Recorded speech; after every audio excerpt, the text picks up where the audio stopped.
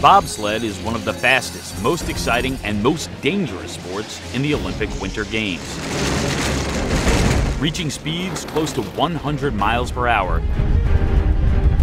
these 2- and 4-person sleds roar down an icy track complete with sharp turns and spectacular straightaways. I just couldn't believe that sport was that rough and that loud. It's controlled violence. What may seem to be just a chaotic joyride is actually the product of meticulous research and design from top engineers who strive to make sleds faster and tracks safer. Let's take a look at the top bumper radius. Michael Scully is the creative director of global design at BMW Design Works USA in Newbury Park, California, and the lead designer of Team USA's new 2-man bobsled.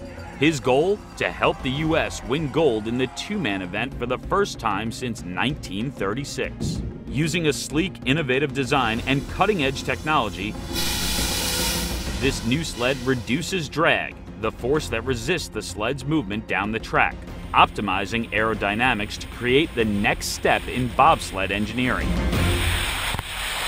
We hope that this is the best tool available to them. People have invested their lives in these careers, and making these achievements, hopefully in the form of an Olympic medal, is something that we take very seriously. One of the biggest challenges for designers is the rules regarding the weight of the bobsled. The International Bobsleigh and Skeleton Federation requires that a 2-man bobsled weigh no less than 374 pounds when empty and 860 pounds with crew and equipment. To make a faster sled, but stay within the weight restrictions, Scully utilized his prior experience as a race car designer, incorporating lightweight materials such as carbon fiber and Kevlar, and fashioning them into a sleeker and more aerodynamic sled. The overall approach is a bit different. Absolutely minimized frontal area as well as cross-sectional area throughout the form. That's something that we've put a large emphasis on.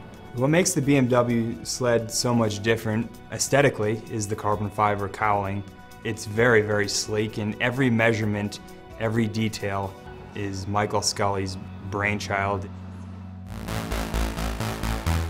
Once the sled is pushed from the starting line, gravity is the only force causing it to accelerate down the track. Therefore, it is crucial that any force that might slow down the sled be minimized. You need to consider all of the different contexts that the sled will encounter down the run, which there are a lot of them. A bobsled does not travel in a straight line.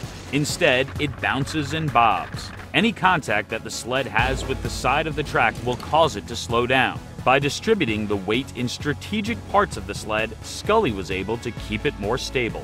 The ability to tune the weight balance either forward or back or sideways is something that is a new capability for the U.S. team. This is really interesting conceptually. Once Scully and his team decided on the final design, a 3-dimensional model was created for further testing. Tweaked and perfected through both virtual and physical wind tunnel tests, a prototype was then constructed and tested on a track with the athletes. We took it down, and it was a pretty good sled. It came out of the box pretty fast, and I think it was pretty motivating. With sleds like the BMW 2-man bobsled getting faster, another concern for designers and engineers is the safety of the track itself. Dr. Mont Hubbard is a professor emeritus in mechanical engineering at the University of California, Davis, and has been funded by the National Science Foundation.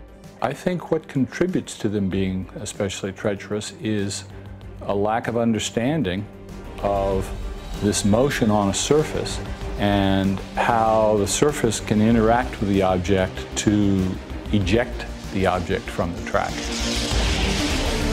On every bobsled track, there is a section of the surface called the fillet, a small circular rounding at the point where the vertical wall and horizontal wall of the track connect. The fillet works to keep sleds in line on the straightaways, but in the curves of the track, Hubbard believes it can cause a problem. If you're going in that direction, the track can go away from you, and all of a sudden there's no track there to support you anymore.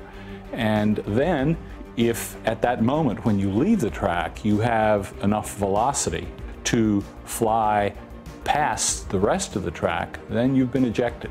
Hubbard proposes that removing the fillet from the curves of the track could help prevent athletes from being ejected or thrown from the sled when it goes too fast around the curvature. If the fillets are gone, then I don't think ejection from the track can happen. Though Hubbard's research won't influence the track design for the Sochi Games, new engineering endeavors like his represent increasing advances in bobsled track safety, which may be necessary if designers like Scully continue to push the sport of bobsled down the fast track.